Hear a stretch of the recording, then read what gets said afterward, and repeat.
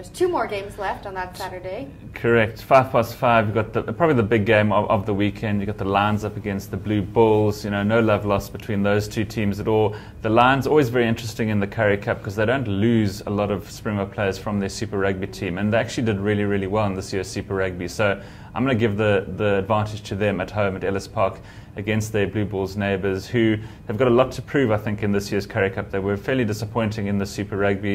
You know, they've made a lot of signings, they've lost a lot of players, they had a little bit of turmoil up in Pretoria, but, you know, they're heading down to Ellis Park.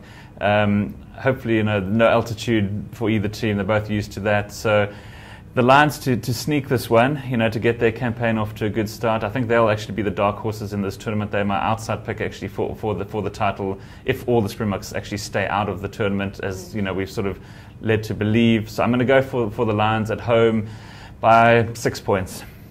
Rob? Point of disagreement. I'm gonna go. I love it when this happens. I think I'm going to go Bulls on this one. The Lions. I agree with Garen. I think they can sort of grow into this competition this year quite nicely, and certainly be right up there as potential semi-finalists.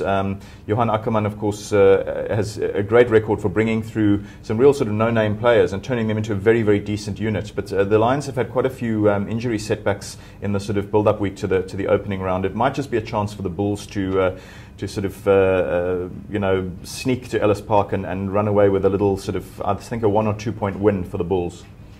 All right. Well, the Lions have a lot of heart. So they do. That's why they're going to win. Yes.